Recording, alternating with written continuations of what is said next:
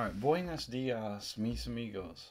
Okay, so I noticed about 5, 6 days ago, there's a video by KJV Bible Scope, and about 3 days ago, 3, 4 days ago, Wretched puts out a video and on the same subject. Alright, and I want to go over this subject, and look, I get it. I take a very unpopular view on this subject. And um, to me, it's just a matter of the Word of God being more important than the words of men. The truth, no matter how hard it is more important than feelings. Alright, so the subject matter is about, do babies go to heaven? Do babies who die go to heaven? This is a very sensitive topic, and understandably so. It's very painful to lose a child. I get that. And it feels good when somebody says, your child that has died is going to heaven. Feels good. But it's not true. And I want to cover that so that you might know and understand the Word of God. And I reckon I better start. Let me start with this. Let me start with I can't remember the verse. Let's see if I can remember. Hold on a second.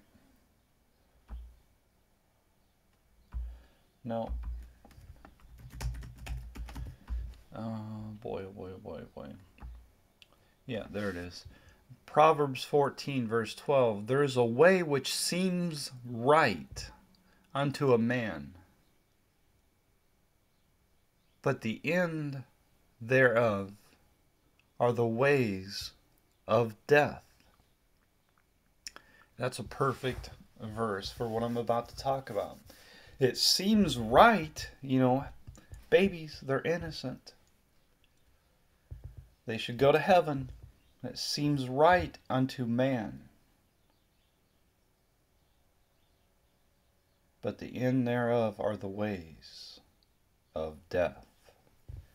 And I'm going to show you that this teaching is extremely wicked. Alright, if you give me the opportunity, I will present that to you. And obviously, it is for you to decide. Essentially, do you trust the Word of God?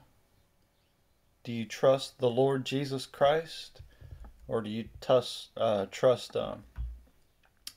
Brother Ed and Todd Friel and others? Okay, so let's get into this.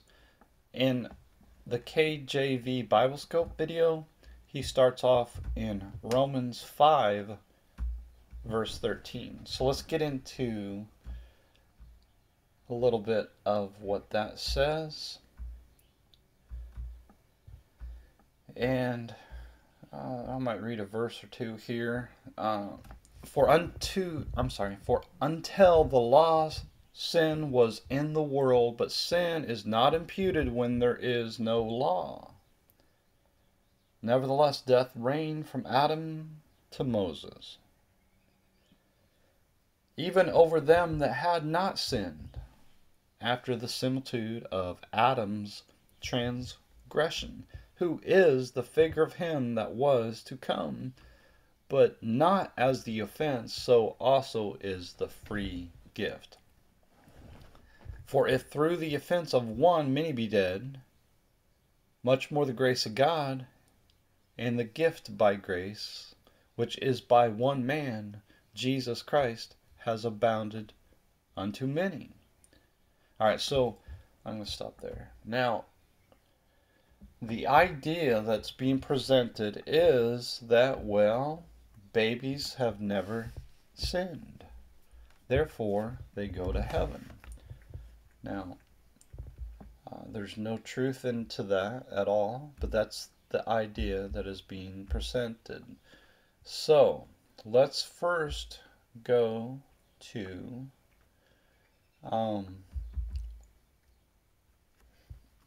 Matthew 19, if I remember correctly.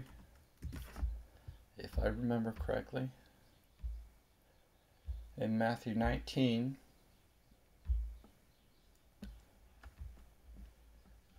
there's a young man that approaches Jesus, and he says, "Good master, what good thing shall I do that I may have eternal life?"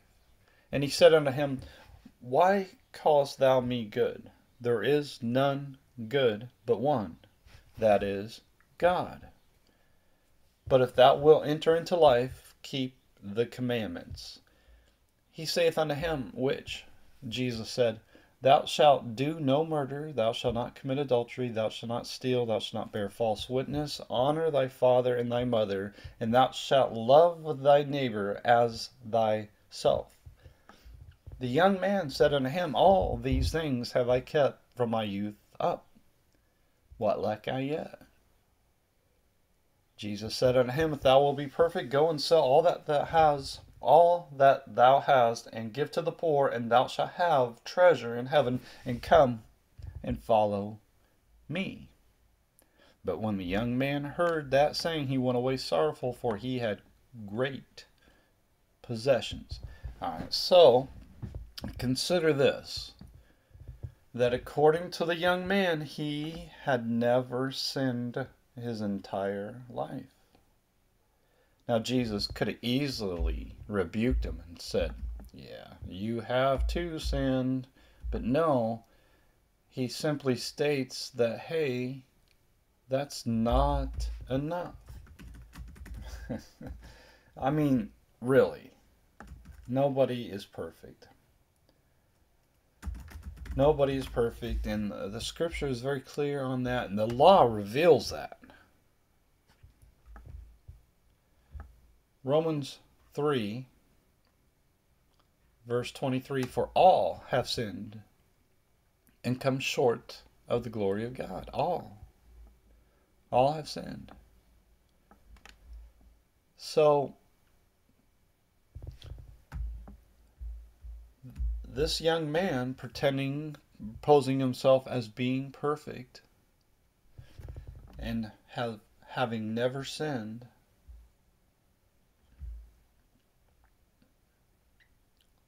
that wasn't enough.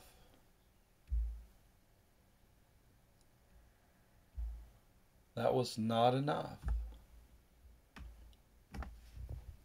According to Jesus, if that was enough, then Jesus would have said, "Good job, buddy." But that was not enough. Alright? And the other implication is that, hey, you don't need a savior if you're perfect. Alright? Now, nowhere in Romans 5 does it suggest that babies go to heaven. It's not there. Alright? What these people try to do is they try to use this to imply that, well, babies don't have sin.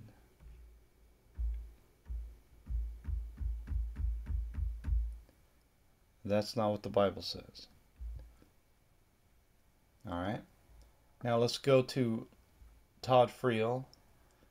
And Wretched, which is Todd Friel. He goes to 2 Kings. I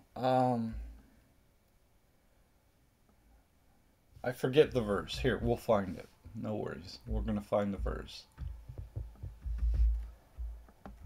He quotes it, but I don't know that he says it exactly. Right there. Okay, so if I were to play the video for you, he quotes this verse, and he suggests, because this verse says, "Is it well with the child?" And then he goes into this idea that, why would that be there? Is well with the, here, maybe I better play clip. Is well with the child. If God has taken away your child in infant days, and you never heard its declaration of faith because it wasn't capable, the child didn't get baptized, they never made a profession of faith, nevertheless, you may rest assured that it is well with the child, well in a higher and better sense than it is well with yourselves, well without... Okay, I'm going to stop it right there. The implication, or what he's implying, is that this verse is supportive of the idea that all babies go to heaven because of this. Is it well with the child? All right. Now, in order to make that argument, you have to say also, all husbands go to heaven.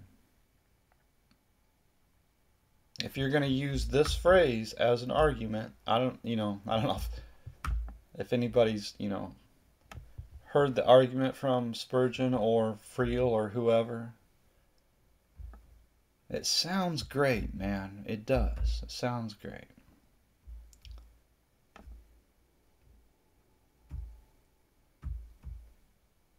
But it's not true. It's not true. Let's see, where are we at here? What was that verse I had pulled up earlier?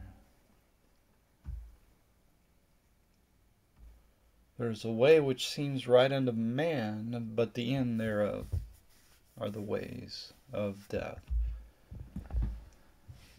Alright, so I just wanted to cover those 2 points.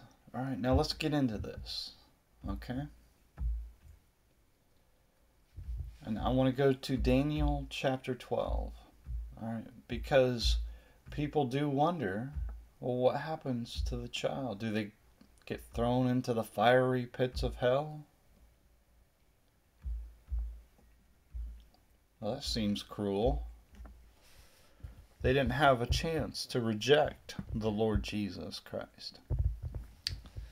Yeah, it seems odd, doesn't it? Well, I'm not of that opinion at all.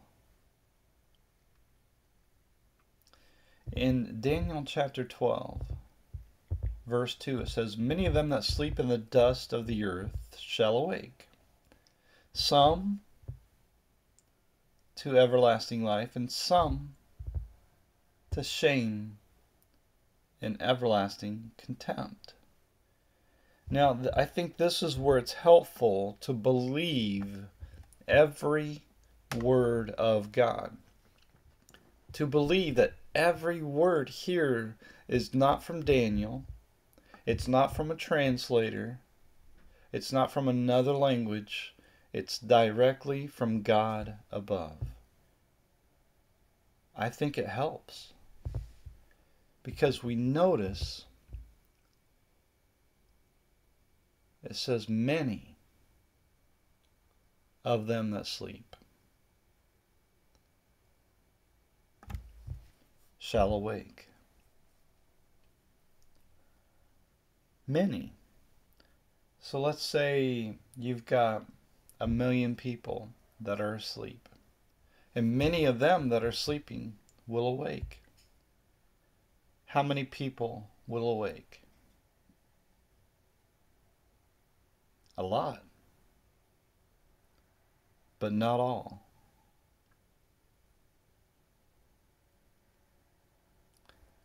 Right?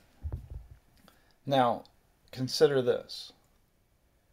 It says, some to everlasting life, and the rest? No. It doesn't say and the rest. And some to shame and everlasting contempt. All right? So, the way I see this is some awake to everlasting life and some to shame and everlasting contempt of the many that sleep in the dust of the earth. And what this implies to me is that not everybody that dies will awake. In other words, not everybody's going to get saved. And of those that aren't saved, not all of them are going to be, how do I say this? They're not all going to stand before God and be punished. That's the only way I know how to say that. Okay? Many of them that sleep in the dust of the earth shall awake, some to shame and everlasting contempt.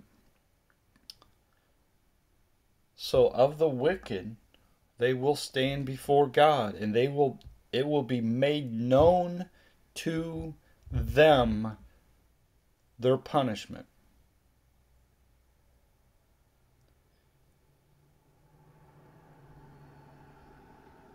But not everybody is going to be woken up at the end of the world when Jesus comes in the clouds of heaven and we are made to stand before God. Alright, so now let me go to John chapter 3 and deal with this. There was a man of the Pharisees named Nicodemus, a ruler of the Jews. The same came to Jesus by night and said unto him, Rabbi, we know that thou art a teacher come from God, for no man can do these miracles that thou dost, except God be with him. Jesus answered and said unto him, Verily, verily, I say unto thee, except a man be born again, he cannot see the kingdom of God. Now, that's, it's amazing.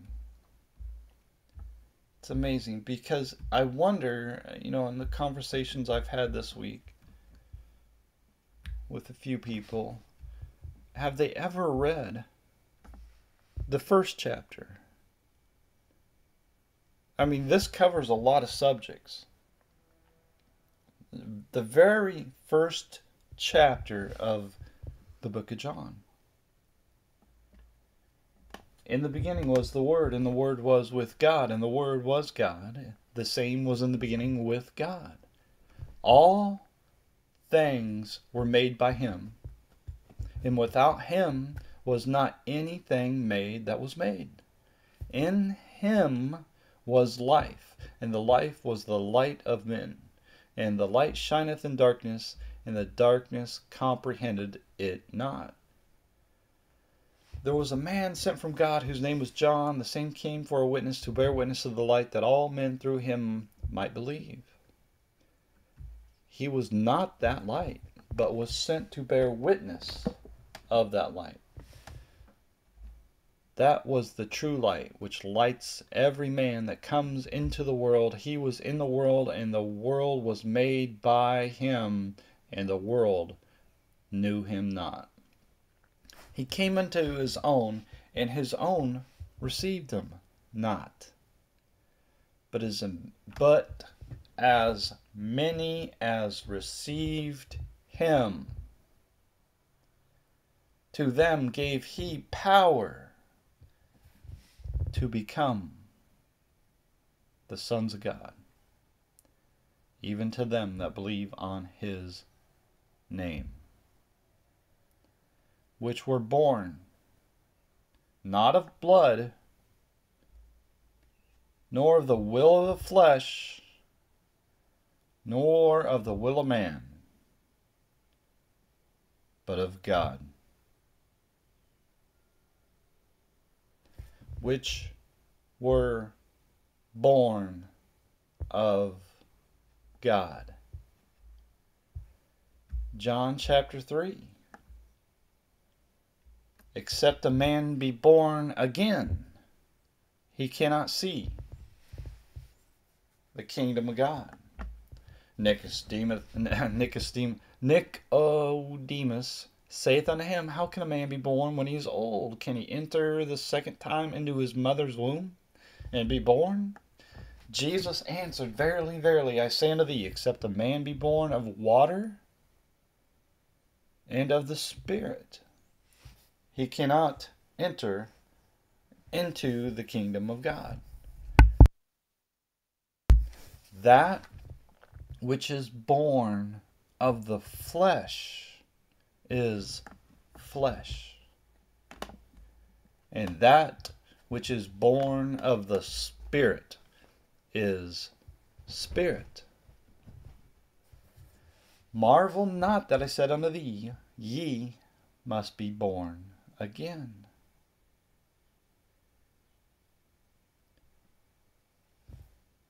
Very clear.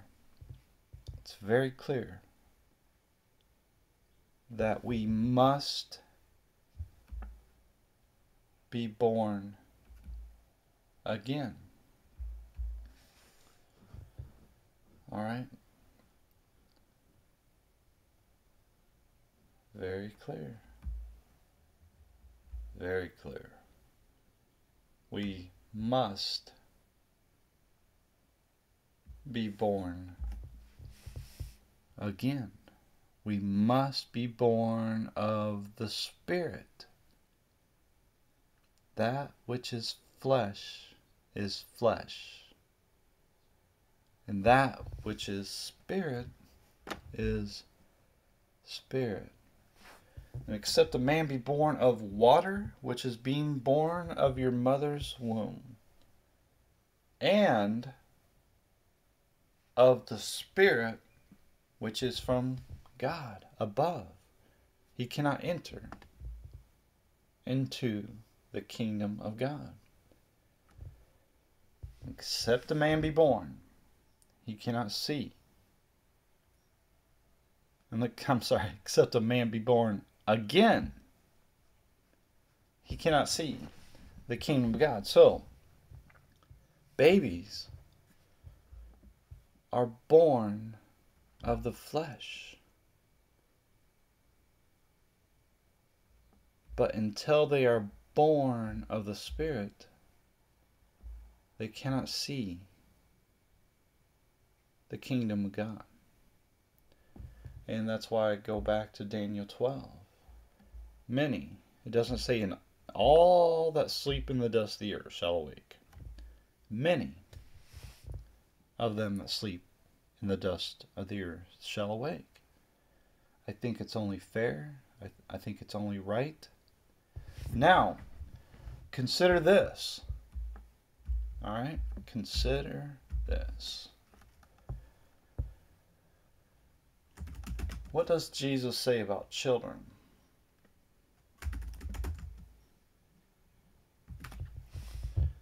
Yeah, let me see if I can remember. Suffer little children. That's the phrase, right? Suffer little children. Suffer the little children to come unto me, and forbid them not, for of such is the kingdom of God.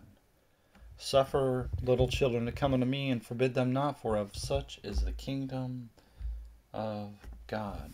Suffer little children, and forbid them not to come unto me, for of such is the kingdom of heaven. All right, so real quickly, I've seen these, excuse me for my harshness here, but I've seen morons, people with extremely low intellect, like me, say that there's a difference between the kingdom of heaven and the kingdom of God. There's not. Okay. All right, moving on. So Jesus here is teaching us to take care of our children, to watch after them, and to suffer them. All right, because they are not as advanced as we are, still ought we to suffer them and to teach them and to guide them. We have a responsibility to the children, to our children and to our neighbors' children, to watch after them and to guide them and to teach them and to preach the gospel unto them and forbid them not. We have the responsibility to raise them so that they might have the opportunity that we have to believe on the Lord Jesus Christ, to be born of the Spirit of God, and to have eternal life. We have that responsibility to raise our children so that they might have the opportunity that we have had. That's important. Okay? It's important to be very mindful of the children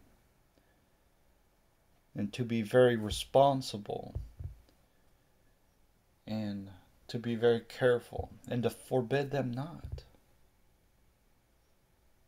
Preach the gospel unto them. Teach them the ways of God. It's our responsibility to raise them. The responsibility is ours. All right? Now,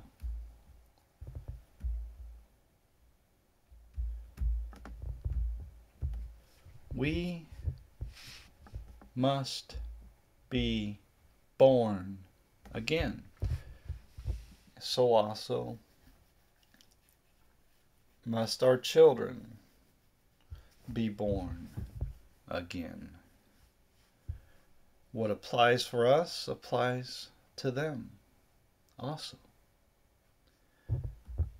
Now, contrast that with what Todd Friel and Brother Ed are teaching.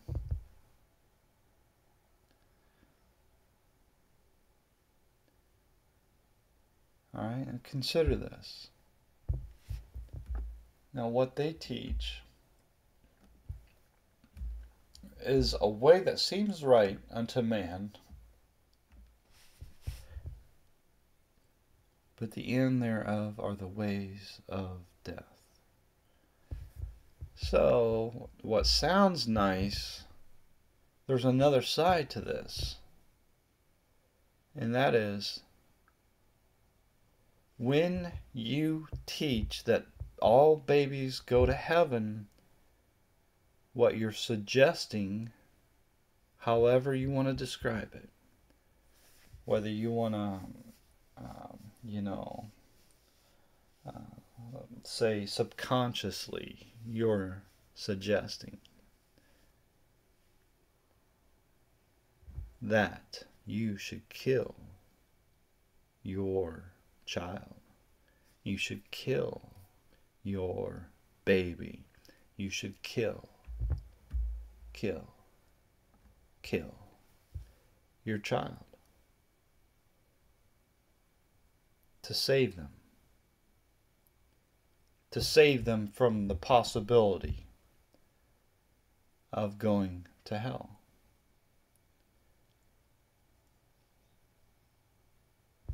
Now I get it. Don't bring that up to me. Well, you don't want me to bring that up because that destroys your doctrine of deceit. That destroys your doctrine. Oh, all babies go to heaven. Don't bring up the idea. Don't bring that idea up. I don't want to hear it. Well, you're ignoring the truth, the reality, and quite frankly, you're ignoring your own conscience. You really are. Because what you're teaching is that your child has everlasting life until they lose their eternal security. They go from being saved to being unsaved. And then apparently they have to get saved again. In John chapter 3, Jesus does not say, ye must be saved again.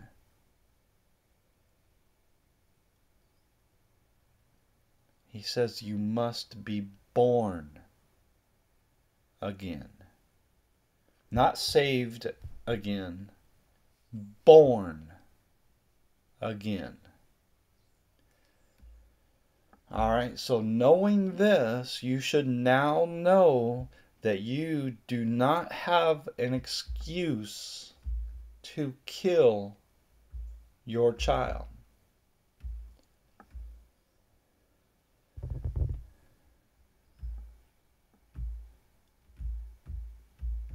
You go to the 10 Commandments in Exodus 20, verse 13. Thou shalt not kill. Meanwhile, these evil men and seducers are teaching people to kill their children. That's what I see. Whether it's Brother Ed, Todd Friel, or whoever, you're teaching to kill children. And that's bad enough. But then you're also teaching that people can lose their salvation. That's arguably worse. It's arguably worse than killing babies. Is to teach this idea. I mean, it really is. In my opinion, it is worse. You kill a child. That's one thing. To teach people that they can lose their salvation, that's worse. Because what you're saying is, hey, Jesus Christ can't save anybody. All right, when you're killing babies, you're killing off some people. When you say that a person can lose their salvation, you're killing everybody.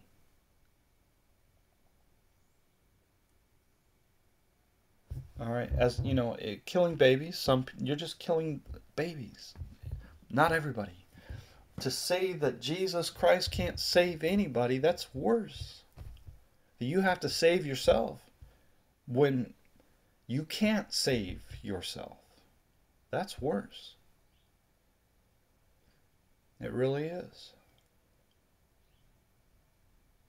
So when you're teaching, hey, these babies, they're saved, and then at some point, if you don't kill them soon enough, they're going to be unsaved. You would think there would be great importance on that particular subject if a baby could lose their salvation. If they could go from being saved to being unsaved, then God ought to give us the exact time, the exact moment. If you don't kill your child by this point in time, that child's going to lose his salvation. That's an extremely important subject. It's not mentioned anywhere in the Bible at all. In fact, Jesus very plainly, very simply says that we must be born of the Spirit. That which is born of the flesh is flesh, and that which is born of the Spirit is spirit. It's incredible how simple that is.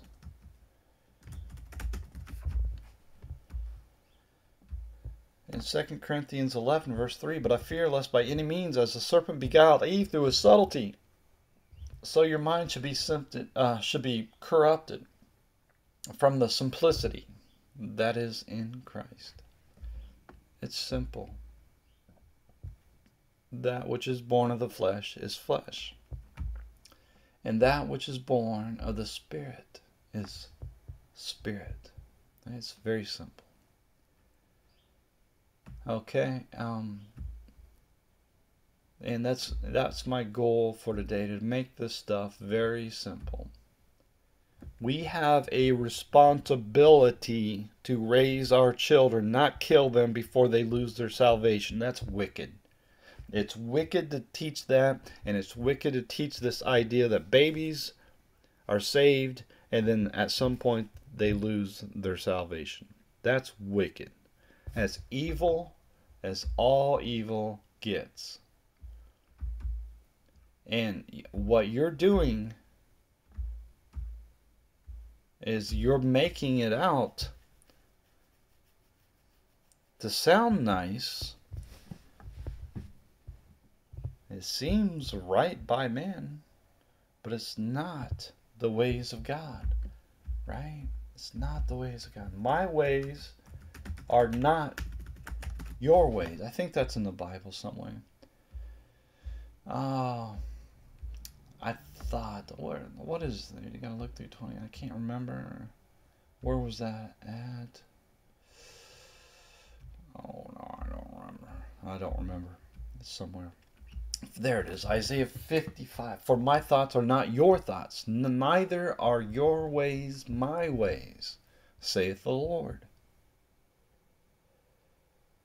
Well, sure, if it was up to me, everybody would be saved. Not just babies, but everybody. But it's not up to me. God is just. God is right. God is the one that has made us all. He has given us His word. And our responsibility is to preach the gospel to every creature, so that they might have the opportunity to be saved, just as we have been given that opportunity to be saved. The responsibility is ours. Alright?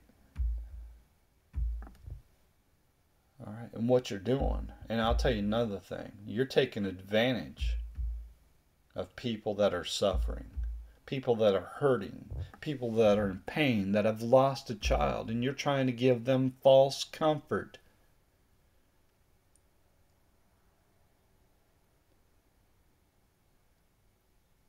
You're taking advantage of people that hurt. And it's wrong. It's very wrong. There's a time to grieve.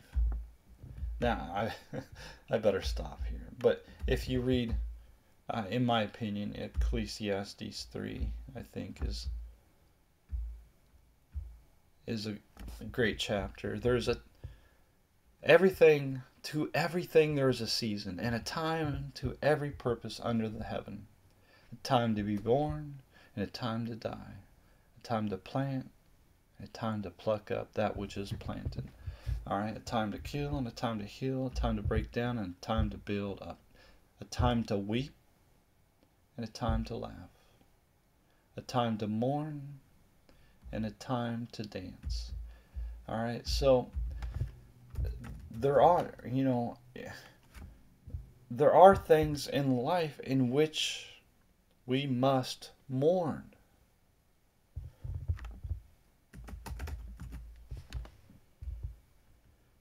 In Ecclesiastes 7, it says, sorrow is better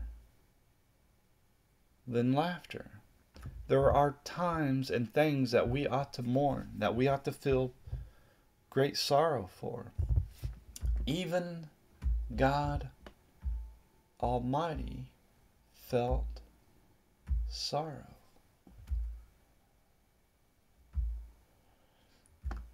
Right? And it repented the Lord that he had made man on the earth, and it grieved him at his heart. It grieved God. Right? It grieved God in his heart that he had made man. There's a time to weep, and a time to laugh, a time to mourn, and a time to dance. There is a season for all things, and if you lose your child, that's not a good thing. It's a bad thing. It's a sad thing. It's a hurtful thing. And you should grieve, and you should feel sorrow. It's the right thing. It's the only thing. It hurts. And I don't know if it even ever gets better. And that's life, man. Life is full of misery. It's another reason why we need a Savior. And that's why another reason why we have hope for a better world that is coming. Alright? So again, there is a way which seems right unto man, but the end thereof are the ways of death.